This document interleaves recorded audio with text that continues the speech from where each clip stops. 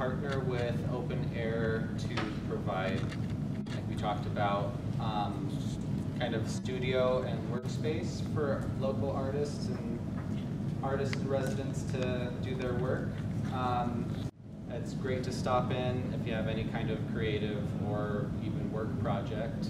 And we love fostering community and art.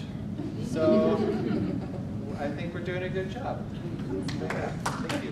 My name is Kelly Sinner. I'm the mayor, and I'm pleased to introduce Hanna formally tonight. So Hanna is a born and raised Montanan, living, creating, and working in Missoula.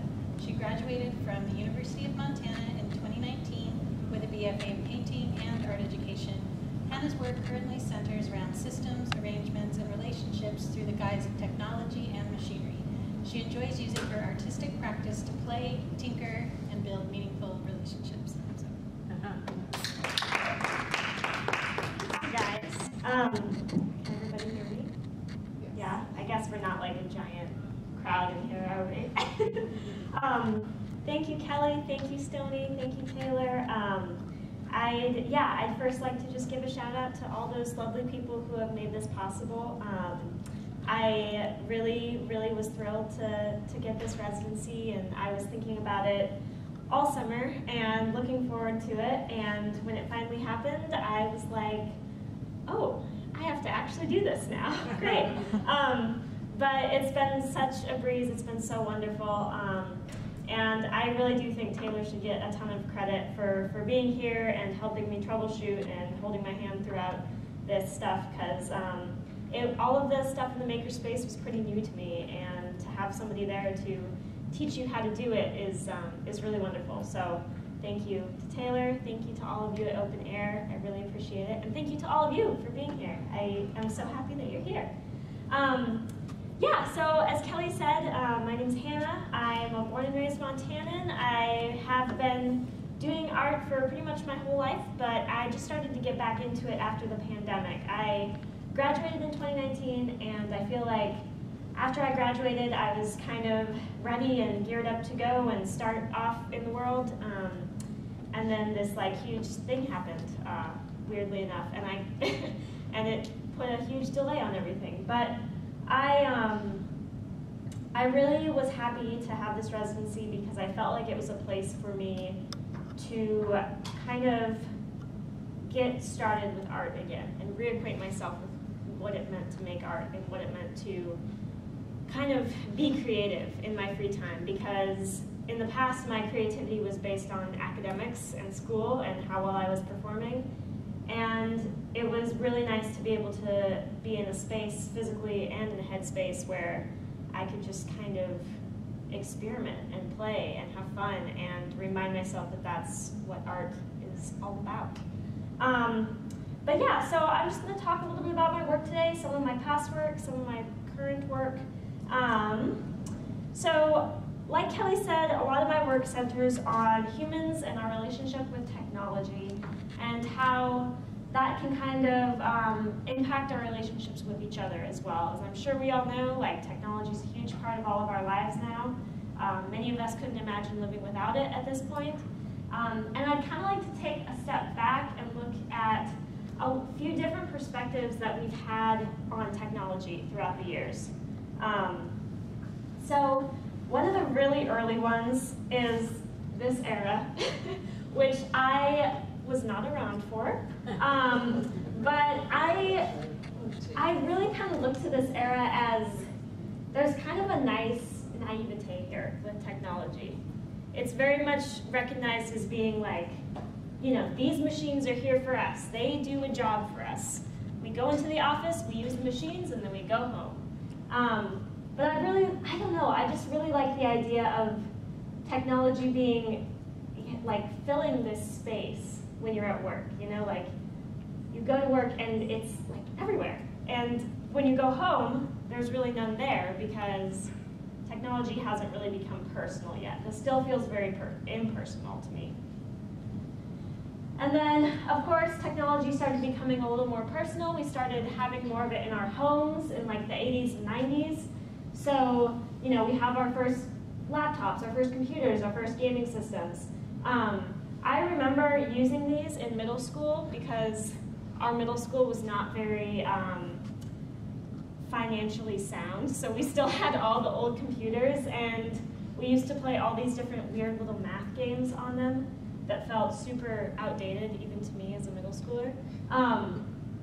But I still kind of love these though. Like, they still do feel very much like, you know, they were designed to be tools for us to use, right? We still have kind of that power imbalance with technology there. And then we have this, like, this is really cheesy to me, but this huge kind of boom in technology where it's very forward thinking. We're starting to really get into like, well, what are the boundaries that we can push? What are the different barriers that we can break with this stuff? And I feel like it's pretty hopeful, right? But it's also very impersonal. Like, I think there's an attempt to connect humanity with technology here, but it just feels like really cold and impersonal to me. And I feel like this was kind of something that happened in, I don't know, maybe like the mid-2000s, where we started to see more of this kind of vibe when it came to humans and technology. And then with that came this kind of fear of technology, or fear that it was turning us into zombies, or that, you know, technology was out to get us and that we had gone too far with it. And I think there is some merit in that caution and in that danger. Obviously, not that, but there is some, like, there are some valid points in that technology can be dangerous, but I also think that I would like to choose a different kind of way of looking at it. So I saw this movie when it came out, and it kind of changed my life a little bit. I remember seeing it and thinking that it was the first time that I had seen the future and that I had seen humans and technology in a way, and portrayed in a way that felt really hopeful and really warm, as opposed to, you know, totally having humans and tech be these two separate entities. This movie really felt like it was able to bring those two together, and it was able to make it, I don't know, more of this little personal relationship, and it became more about the qualities that humans brought to technology instead of the qualities that technology brought to us. And I don't know, that just kind of really kick-started me into thinking about, you know, why are these devices important in our lives? Why do we keep these things around? And what do they say about us? And so I think that, you know, some of the previous views, like, I feel like this kind of is looking at technology through a lens of human, like, insecurity in a way, like, this technology is more powerful than us, it's gonna take over us. But this feels like it's taking a look at human insecurity and technology in a different way. It's almost like technology is reflecting our insecurities, but in a way that kind of makes them a little more, like, makes people a little more empathetic toward it, or, you know. So some of the artwork that I've been kind of thinking about during this time, Nick Ramage is one of my favorite artists right now. I just think everything he makes is so fun. And it kind of, looking at his work kind of gave me it made me feel comfortable to make work that was just fun and funny for the sake of being fun and funny. And so here's a video of one of his pieces. And the sound isn't really that important, but we'll see if it'll play it.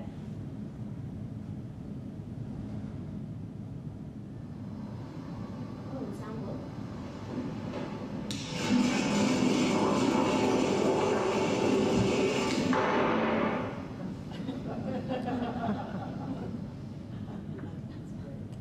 So just that short video kind of made me think about, you know, I think we like to input human characteristics on these things that are not human.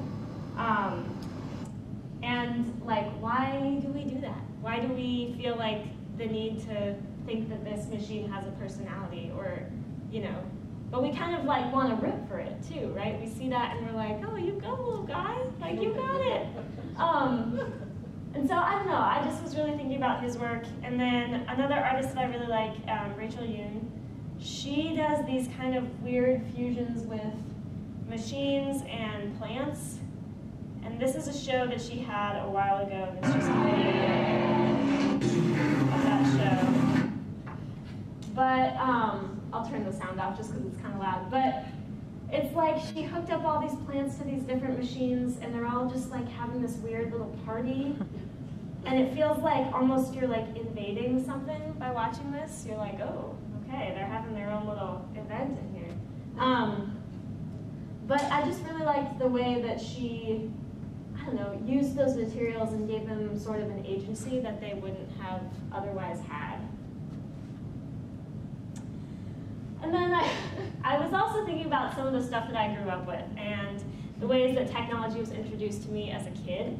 And I remember, like, being a girl, I remember having all these, you know, these toys kind of targeted towards me and towards my friends. And I look back on them and I kind of think they're like a little bit awesome.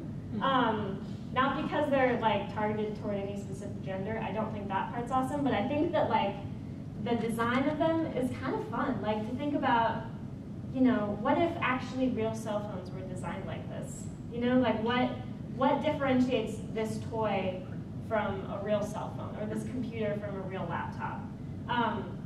And just kind of the aesthetic qualities of these I just really like. I think there's something so sweet about trying to design something that's based on like a real life adult thing. And I don't know, I feel like there's just so many fun like images here. I don't know.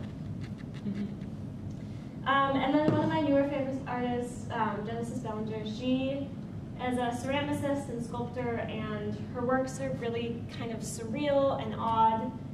But she, like I said with Rachel Yoon's work, like she gives these objects so much agency, and it just really feels like she takes care of these objects when she's making them and really cares about portraying them in a way that feels right to her. And that's kind of what I want to do. I want to, you know, find these objects that I really kind of latch onto and give them a little bit of agency, give them a little bit of space to be what they are and to be observed a little bit. So I started doing this work when I was a BFA student, and I always thought of myself, I was like, I'm an illustrator. That's all I do. I just draw and paint and that's it. And so I was doing these big kind of like series of kind of these like horror vacui paintings, just like trying to fill as much space as I could with all these different little technological elements. And I made a bunch of these, and I kind of got sick of making them because it felt to me, they were supposed to be fun and exciting, but at the end of making them, I felt like I was on like a roller coaster and had eaten a bunch of cotton candy and then like wanted to get off. So I made all these and I had a lot of fun making them, but then I wanted to focus more on individual objects because I felt like this was almost, I don't know, this time kind of passed and I needed to focus on something a little bit simpler. So I started making these smaller kind of individual machines, these little babies, and that way I kind of got a chance to hone in on the certain qualities of each one as an individual and think a little bit more about composition. And then I got really bored with drawing, and I started doing sculpture despite never having any experience or desire to do sculpture. I kind of felt like it was the natural next step. So I started going to Goodwill and taking apart a bunch of old answering machines and clocks and radios and things that I knew that were just going to be thrown away anyway. And I especially took interest in the different circuit boards of these machines. So I would take them apart, I'd spray paint them white, and then it would be like a coloring book, and I could literally just fill in however I wanted. And I felt like I just wanted to bring attention to all these little individual elements that made up each of these things that are like hidden from us, you know, like in that camera. I mean, there's tons of tiny little bits and bobs that we don't even really understand that are hidden and we don't see them. And so I wanted to kind of bring attention to more of those little qualities and kind of bring, I don't know, more of a human nature to some of these, make them kind of fun and bubbly and give them personality that they wouldn't have really had before. This is like a circuit board or something from a tape deck, so those are the little buttons that you would press on the top. And I don't know, I just had so much fun like discovering these as I was painting them, you know, like I kept finding new little pieces as I would turn different angles. I'd find different pieces and I could see how different mechanisms worked. And it kind of bettered my understanding of how some of these objects function as well. That's another circuit board. Just close up. That one kind of looks like an aerial view, I feel like, of like a city or a landscape. And then there are all these little baby circuit boards. These are from mice, computer mice. And what I thought was really interesting is that they still retain the qualities of computer mice even without the shell. Like I feel like if you looked at these long enough and had to guess what they were, you would probably be able to guess that they were mice. I think it's just really interesting that they still retain that quality. Then there's one of the shells of the mouses that I used. And so just kind of combining different materials that I found, kind of recontextualizing these objects a little bit.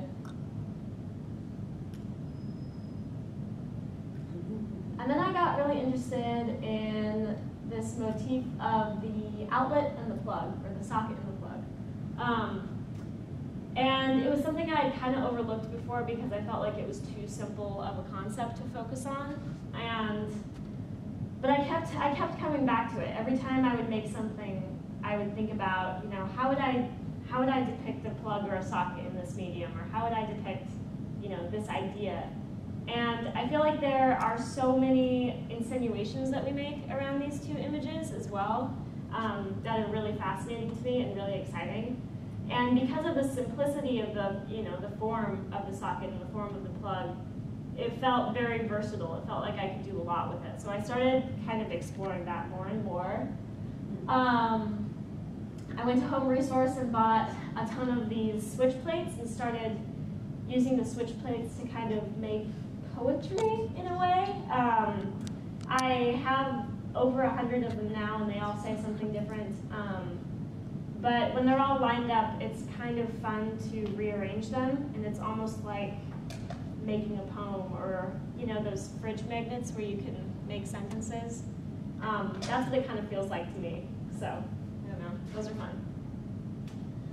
And then I started just thinking, you know, what other mediums could I use to get this idea across? So those are little embroidery hoops. And then I started making these like bigger kind of plug sculptures. So this one is wood, and then obviously I have the rope cord. But this one specifically, I was making a series that were all, you know, I knew I wanted to do wood, and I knew I wanted to do these larger, like flat pieces. And so I rented a scroll saw from MUD and was working on it, and it was literally the worst. I hated it so much. It was so hard, and I'm someone who really, I feel like I care about precision, like a decent amount. And it was really hard for me to be precise. It was really difficult for me to get it how I wanted it to look. And so I was trying to do those. I kept experimenting with those. And then I did some prints as well with this switch plate idea. But then I started the residency here, and Taylor showed me the laser cutter, and it literally blew my mind. I was like, you know, I put in the wood, and I was like, well, can I just pull up an image of like an outlet on Google Images and put it in there? And Taylor was like, yeah. And And then, you know, on the program that you use for the laser cutter, it'll tell you how long each cut is going to take. So it'll tell you, you know, oh, this engraving this image will take an hour. And so we pulled it up and it was like 30 seconds. And I was like, wow, that's insane. And then there's a little window at the top of the engraver where you can just watch it work. And it was like magic to me. Like watching it cut through the wood and have it be precisely and exactly what I wanted. I left the library that day like so happy. I was so excited. But yeah, it was really fun, and it's been like a game changer as far as tools go for me. It's allowed me to have the precision that I wanted and be able to make more because it takes so little time to actually cut the wood. And then I've also been experimenting with the 3D printer a little bit. That was probably the most intimidating thing for me in the makerspace, just because I feel like it can do so much and there's so much room for error. And I'd see these little kids come in and like print these like amazing things and be like, okay, well, if a little kid can do it, hopefully I can do it. But it's been really fun to mess with that as well. And I have a little electrical plug that I printed. Oh, I shouldn't do that. I have a little electrical plug that I printed because I had used the 3D scanner to scan a plug. And I kind of described it to Stoney and Kelly as like a game of telephone. So a lot of this technology isn't flawless yet. It's still pretty new, and there are all these bumps and little things. So I had scanned this plug on the 3D scanner, and then you take it into the program, and you have to kind of edit it and edit out the parts that you don't want. And the program with the scanner has a function for it to kind of smooth the surface, or it kind of guesses what to fill in the gaps that it didn't quite get. And so the 3D scan of it, there were a few little errors with it, but I moved forward and 3D printed it, and it was. It had some weird little funky textures on it and weird little shapes, and it was not perfect like I was kind of hoping or thinking it would be. But I actually kind of liked that more because it reflected the process of going through that, and it reflected the fact that I was collaborating with this technology, and that it's not always going to be perfect. There are going to be a lot of flaws, but it was kind of like learning how to use all these machines was a little bit like when you start a new job and you have to get used to all your new coworkers, and some of them are a little weird, and they all have weird quirks that you have to get used to. Some of them you like more than others. Some of them you can kind of bond with a little more than others. And so that's how I kind of felt starting here. It was a little bit like getting introduced to all these new people or organisms that I had to now interact with and negotiate with. So it was really fun. It kind of reinforced my love for technology and my love for humanizing technology, because it really did kind of reinforce that idea of technology is made by us. It reflects us more than anything else. And I felt like that was really exciting to me to have that reinforced. But yeah, I don't really have much else unless anybody has any questions or things they want to talk about.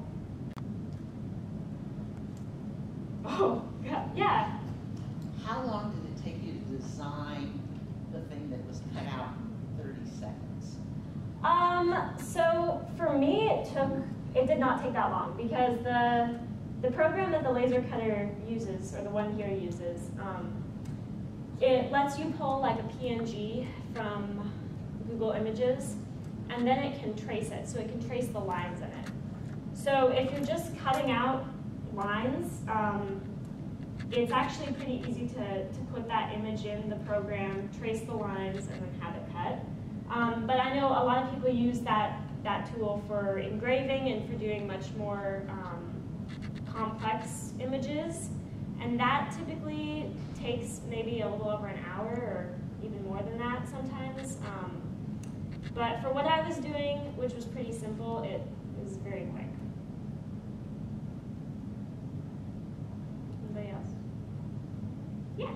Could you address some of the work that's here? Yeah. The connections are very varied and Totally. interesting.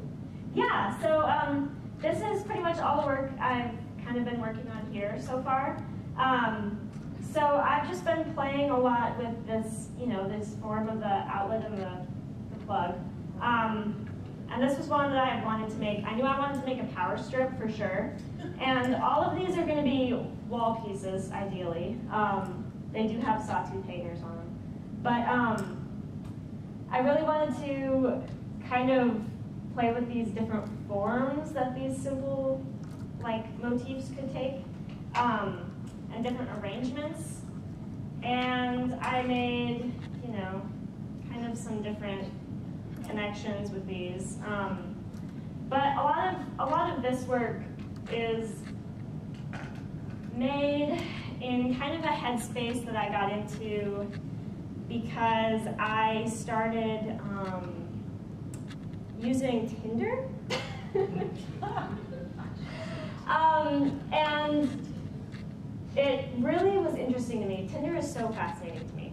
Can you define Tinder for those of us who? Yeah, so Tinder is a dating app, and it's been around for quite a few years now, I think. But some people use it just for fun. Some people use it looking for serious relationships. But it's really fascinating because basically it just shows you all the people in your area who also have Tinder and who are on the market. And so I started going on more dates than I've ever gone on in my life. And it is the weirdest experience ever. So I did this thing where I decided to go on 4 dates in 1 week with different people. And just kind of to see, because I think people's personalities are so interesting, and especially in that kind of environment, I don't know, I just think it's really fascinating. So I started thinking a little bit more about compatibility and what makes people compatible and what makes us attracted to somebody and how many ways that can go wrong or how many ways that can change. And so I started kind of thinking of these images as a reflection of compatibility because they're obviously, these two things that are made to go together. But what happens when you take that away? And what happens when you change that and alter that and add different quirks and awkwardness and strangeness to it? And so that's kind of where a lot of these pieces are coming from. Yeah, it's a little bit weird, but anybody else? Yeah. I feel like these objects have a strong visual affinity with baby toys. I'm curious if you could talk to that. Totally. Yeah, on the studio visit that I had with Kelly and Stoney last week, I believe, we were kind of talking about this, and I did want to have kind of that childlike quality to them because I was inspired by, I showed, the different toys and the different ways that we kind of baby down technology. And I kind of felt like that was perfect for me as someone who frankly isn't that knowledgeable about technology, kind of treating it as a toy or something kind of fun and goofy made it seem a lot more approachable to me as a subject. And so that's kind of where that's coming from, more or less. Oh, yeah. When I look at the plugs, it's always a face that Yeah. I see in there. Did you play with that at all? It looked like on the one you had a mouth. Yeah, a little bit. I feel like that just kind of happens naturally. I feel like we just tend to see faces in things. And that kind of speaks to our desire to humanize technology in a lot of ways. I think there are lots of different, things in life that we just tend to see faces in. But yeah, I definitely wanted to play with the idea of it looking like a face. I think they kind of look like a little bit like masks to me in a way as well. So thinking about that imagery is kind of fun, and I want to do more with that, but I'm not quite sure how to yet. Did you have one too? I was just wondering about your choice of colors. It appears that you're in a pastel kind of. Totally, yeah. I am very committed to the pastels right now. I just feel like for me, that color palette just is completely non-threatening, and that's how I want my work to be. And I also think having a cohesive color palette really has always helped me create more. So like knowing that I have some boundaries to create within has kind of helped me produce a little bit more work that fits into that genre, or kind of fits into that aesthetic, I guess. And yeah, I've just been very committed to these colors. I've been thinking about the things that we kind of associate them with, like Ian said, like baby toys or kids' toys. Yeah, I don't know. I'm just really in love with them, and I really don't know how else to justify it. I think that they're just fun, and they lend themselves to the tone of the work really well. So.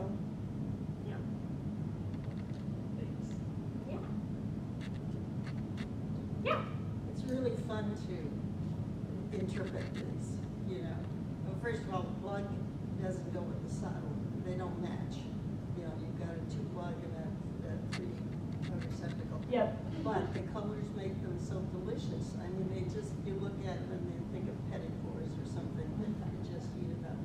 But I see some connections are purple. You've got the fur flags. You've got the chain. You've got the warm fuzzies. You know, so all of those are very illustrative of the attempts at connections. Yeah. I love that comment. Yeah,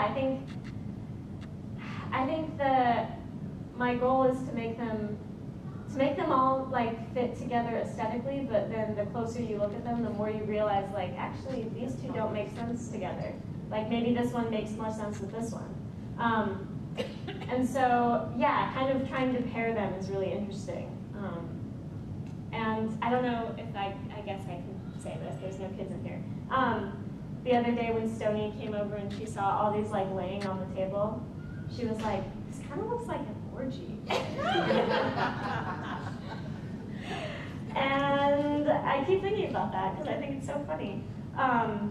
Because I wanted them to have this really innocent quality, but also, you know, the forms in themselves lend themselves to, you know, different things that we think about and different innuendos. So I kind of like that dichotomy between these being really soft and fun and fluffy, but also they're like a little bit sexual, like they're a little bit perverse in a way, which, yeah, I think is kind of fun.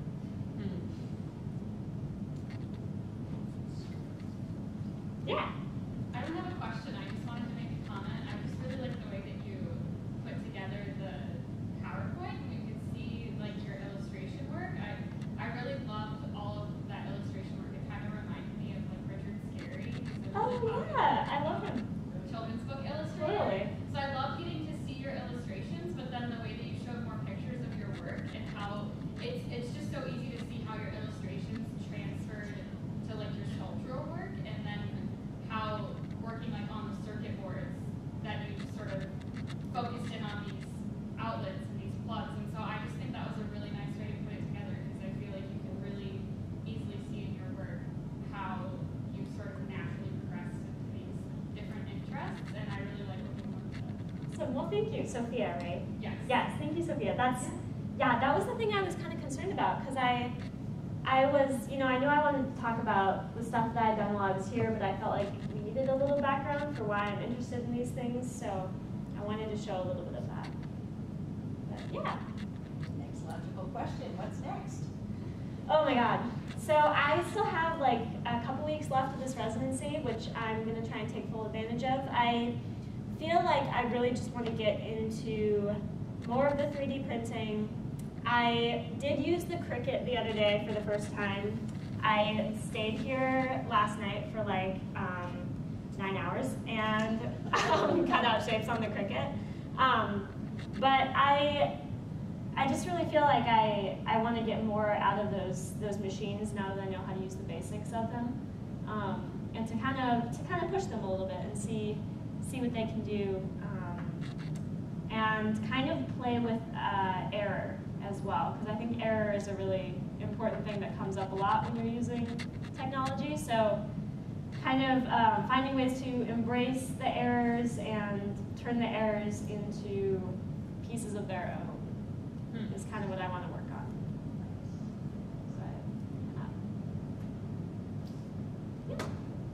I also really appreciated seeing your progression and seeing the pieces that you painted on from Goodwill or whatever, the circuit boards. Kind of made me think about when people take paintings from thrift shops, whatever, and like a sea painting, and then they'll paint in a monster or something on their own. And so it's interesting to see you go from the illustration, which is there's a lot of kind of creativity in the mashups of technology. And I saw one of the images, like the mouse you glued a light bulb onto or something. And it would be neat to see more sculptures from you that do more of that mashup of the found technology. It's neat to see you explore that space too. Yeah. Well, thank you. Yeah, I would like to get back into doing those. I got so obsessed with this like outlet and plug thing that I just like really went for it. But I do want to get back to those because I think they are really interesting, and I want to be able to learn a little bit more so I can do more kinetic work, because I feel like this subject matter kind of lends itself to kinetic work a little bit, you know? So that's something I really want to move towards as well.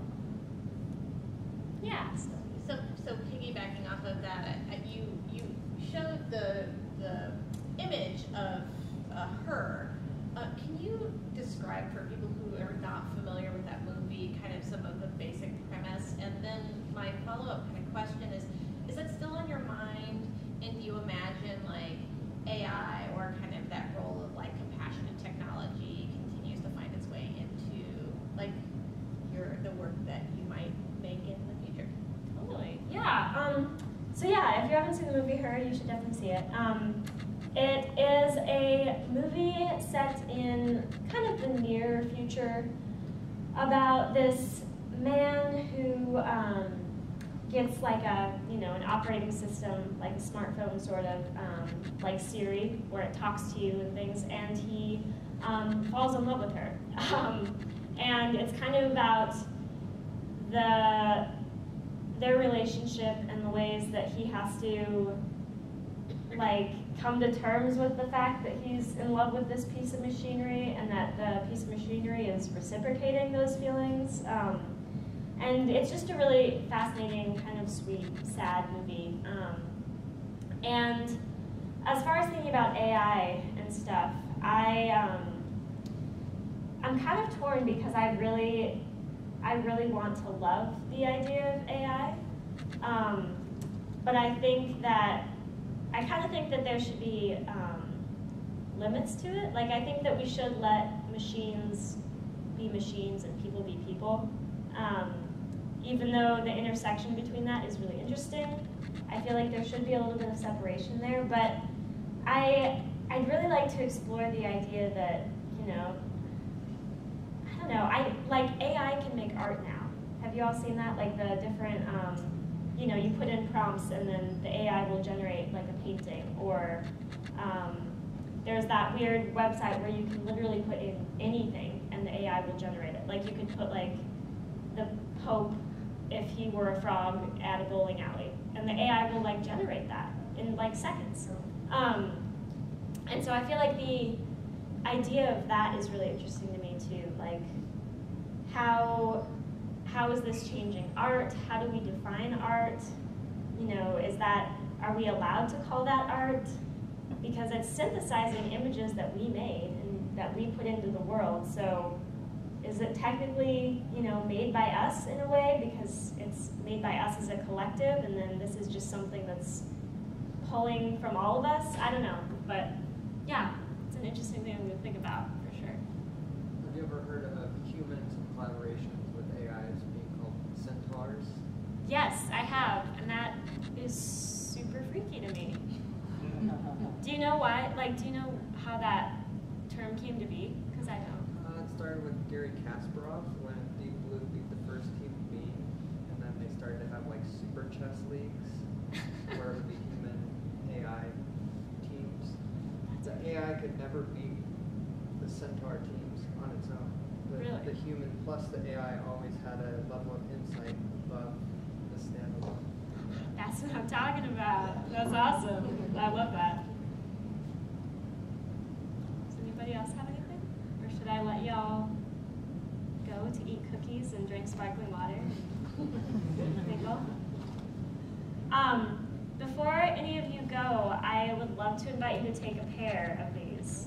My only stipulation is that you have to take a pair. You have to take a plug and a socket. But you can take them and do with them what you will. Those are my party favors. But yeah, unless anyone has any other questions, I'd just like to thank you all for being here, for listening to me ramble. This is my first time I've ever really talked about my work in front of people in this capacity, so I'm a little nervous, but you all made it so lovely. So thank you so much for coming. I appreciate it.